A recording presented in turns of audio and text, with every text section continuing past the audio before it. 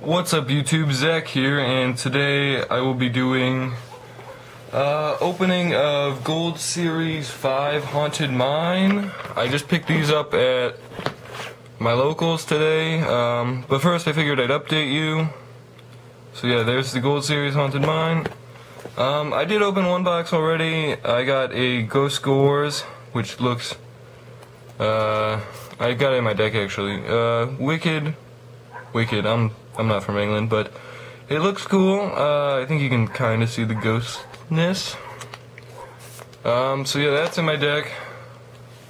Not Sam's, although I have been running Sam's lately. I also picked up a playset of tour guides because me and my friend opened another box, and then I just bought the other one. Yeah, here's the box. I also bought Galactic Overlord.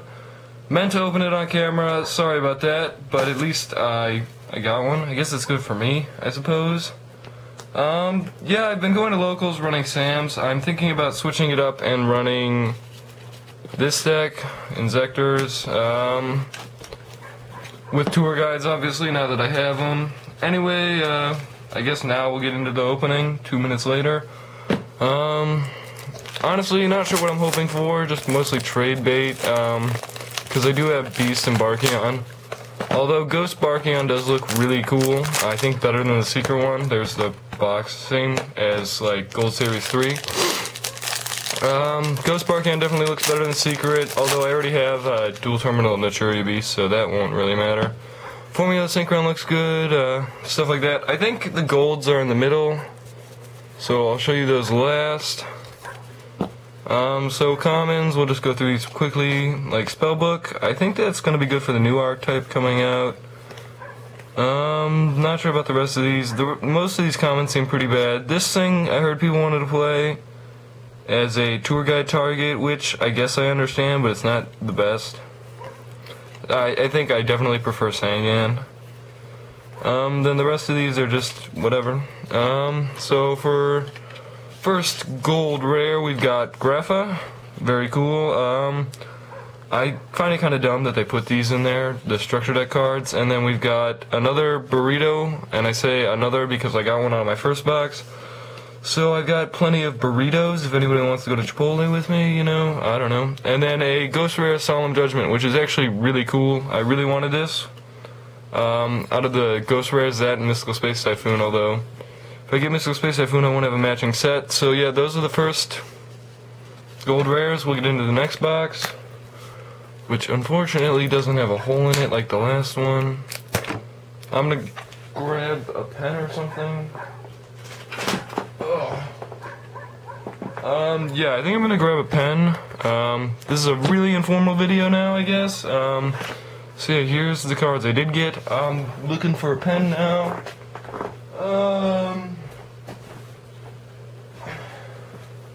Just kind of running around my room looking for something. Alright, so we're back, and I have scissors. After that slight delay, we are opening the next pack.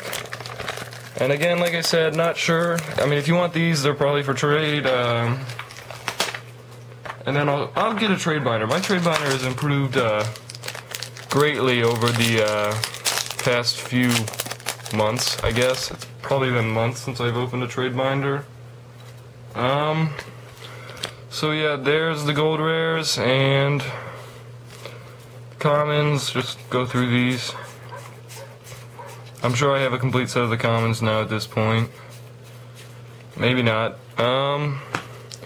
Anyway, for gold rare, we've got a Brionic, which I think is a really good reprint. I think I actually prefer the gold Brionic to the